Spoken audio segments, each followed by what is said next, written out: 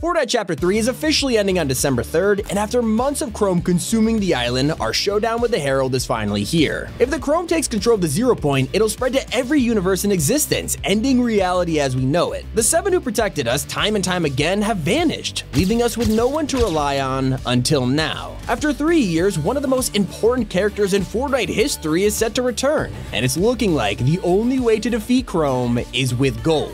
This discovery was made by the Paradigm, who has been searching for answers ever since she escaped the Herald's attack. In the past few weeks, we've learned that Chrome was gifted to the last reality by a mysterious being called the Nothing, and right now, there's not a lot of ways to fight it. But luckily, Paradigm has made a crucial breakthrough. This week she said, "Reality as you know it is going to end. The Zero Point has gone dormant. I need to wake it up, and I think I know how." So we're told to ask Agent Jones about the Loop Breaker project, which has been swept under the rug by the Imagined Order for almost 3 years. After downloading the files for Paradigm, we deliver them using the reality tree signals. Whatever is in these files is the answer to defeating the Chrome, and this is where Midas comes in. He was the one who built the device to destroy the loop and free everyone on the island, but ultimately was shut down by the Imagined Order. Just before his plan failed, we're teleported to a random office, and it's here Agent Jones reveals himself and the rest of the IO for the very first time. There's even more evidence of the Loop Breaker and Midas connection with an unreleased spray in the files named Silver and Gold, showing Chrome taking over his hand. Even though this is exciting on the surface, it gets crazier because this exposes the secret weapon that'll be used against the Chrome. Midas has been cursed with the Golden Touch, and just like the myth it's based on, this means anything he touches turns to gold. This curse has already taken over Midas's body, so what would happen if Chrome tried to consume him? As you can see from the spray, it looks like the two elements will battle it out, foreshadowing exactly what'll happen in the Fracture event. It doesn't make sense for Paradigm to create her own Doomsday device because the loop was destroyed in the collision event. This means what she's really after is the person who built it.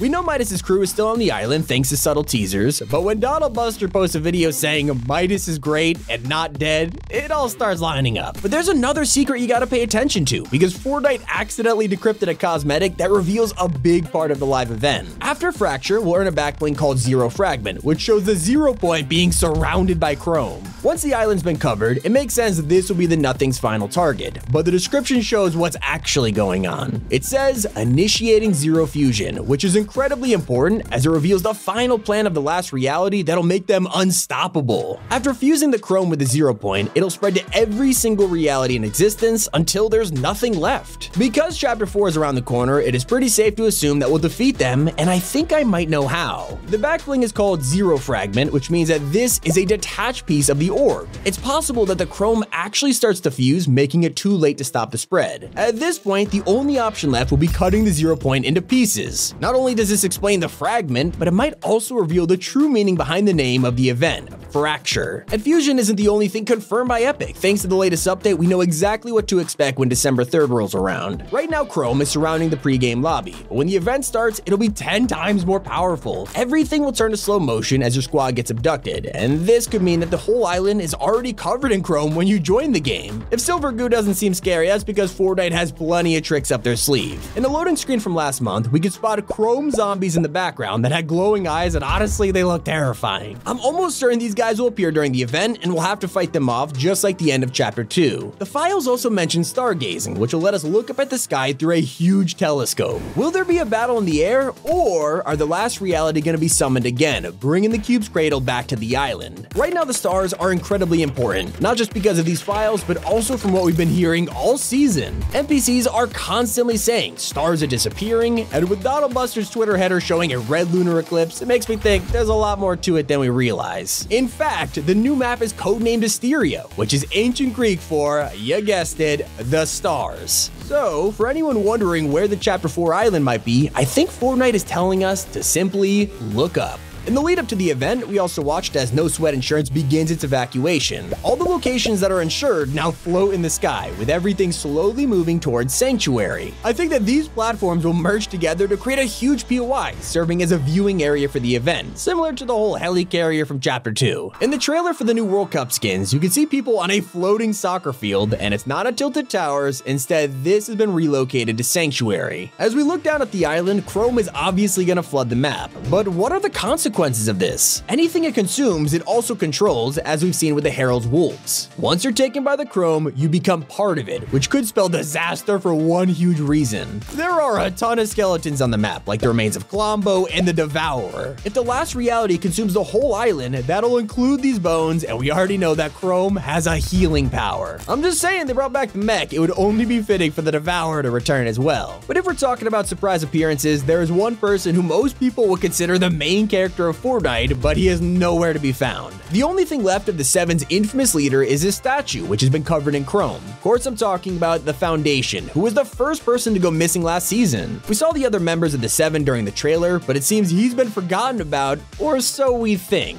After 3 different maps and 22 seasons, there is only one thing that has survived throughout: secret bunkers. The first time around, the hatches were revealed as ancient tunnels that led to the bridge. For Chapter 2, this came in the form of the Redacted Bunker, which wasn't opened until the last few weeks of the season and turned out to be an IO facility. Now we have the Foundation statue on top of a concrete base where the door is sealed shut. We have no idea what's inside, and with only 2 weeks left until Fracture, we are running out of time to find the answers. Even though the statue is filled with chrome, there's only one part of the entire monument that remains untouched: the door, confirming that the people inside are safe. It's possible that somebody's in here, coming up with a last-minute plan to save the island. Now that we know the floating POIs are heading to Sanctuary, it makes this theory even more credible, and I'm hoping that when these doors finally open, it reveals the answer to defeating the last reality. Or maybe, just maybe, this is actually the door to our escape and the brand new Chapter 4 island. There are tons of things that could cause a new map to appear. If the 0 point does become fractured or split in half, it might cause the island to be reset just like in Chapter 1. Or the fragment that broke off could create an island of its own.